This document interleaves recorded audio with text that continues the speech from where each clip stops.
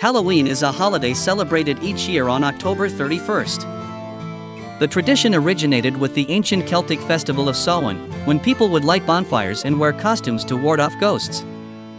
In the 8th century, Pope Gregory III designated November 1st as a time to honor All Saints. Soon, All Saints' Day incorporated some of the traditions of Samhain. The evening before was known as All Hallows' Eve and later Halloween. Over time, Halloween evolved into a day of activities like trick-or-treating, carving jack-o'-lanterns, festive gatherings, donning costumes, and eating treats. In today's episode, we will take a dive into the fascinating history of Halloween.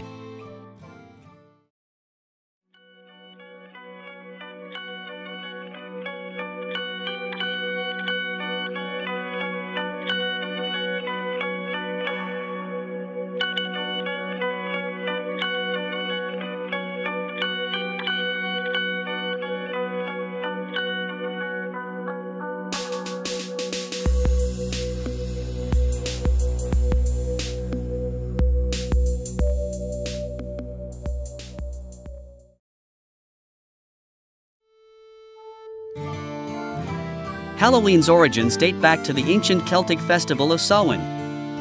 The Celts, who lived 2,000 years ago, mostly in the area that is now Ireland, the United Kingdom and northern France, celebrated their new year on November 1st.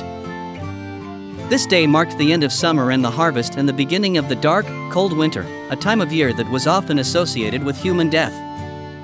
Celts believed that on the night before the new year, the boundary between the worlds of the living and the dead became blurred. On the night of October 31st, they celebrated Samhain, when it was believed that the ghosts of the dead returned to Earth.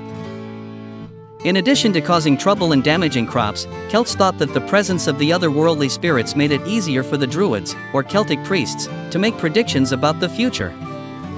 For a people entirely dependent on the volatile natural world, these prophecies were an important source of comfort during the long, dark winter. To commemorate the event, Druids built huge sacred bonfires, where the people gathered to burn crops and animals as sacrifices to the Celtic deities. During the celebration, the Celts wore costumes, typically consisting of animal heads and skins, and attempted to tell each other's fortunes.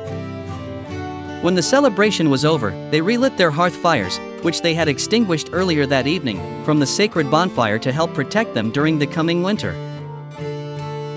On May 13, 609 AD, Pope Boniface IV dedicated the Pantheon in Rome in honor of all Christian martyrs, and the Catholic Feast of All Martyrs' Day was established in the Western Church. Pope Gregory III later expanded the festival to include all saints as well as all martyrs, and moved the observance from May 13 to November 1. By the 9th century, the influence of Christianity had spread into Celtic lands, where it gradually blended with and supplanted older Celtic rites. In 1000 AD, the Church made November 2nd All Souls' Day, a day to honor the dead. It's widely believed today that the Church was attempting to replace the Celtic Festival of the Dead with a related, Church-sanctioned holiday. All Souls' Day was celebrated similarly to Samhain, with big bonfires, parades and dressing up in costumes as saints, angels and devils. The All Saints' Day celebration was also called All Hallows' Day, and the night before it, the traditional night of Samhain in the Celtic religion, began to be called All Hallows' Eve and, eventually, Halloween. When Europeans began to settle in the New World, some of them brought their traditions and celebration of All Hallows' Day with them. The celebration of Halloween was extremely limited in colonial New England because of the rigid Protestant belief systems there. Halloween was much more common in Maryland and the southern colonies.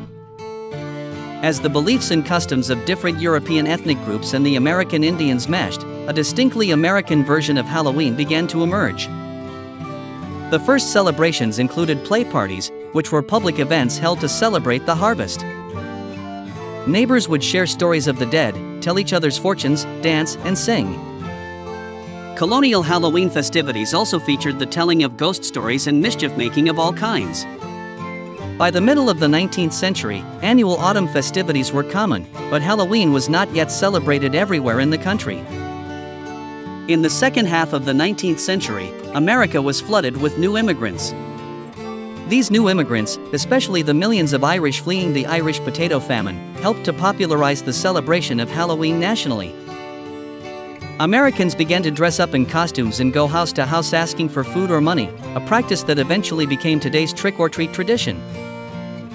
At the turn of the century, Halloween parties for both children and adults became the most common way to celebrate the day. Parties focused on games, foods of the season and festive costumes.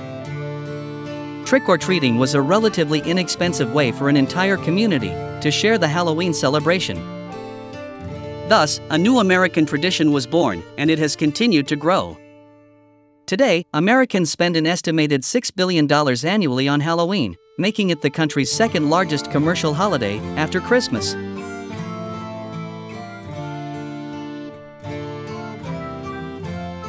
This concludes today's episode of the Paranormal Report.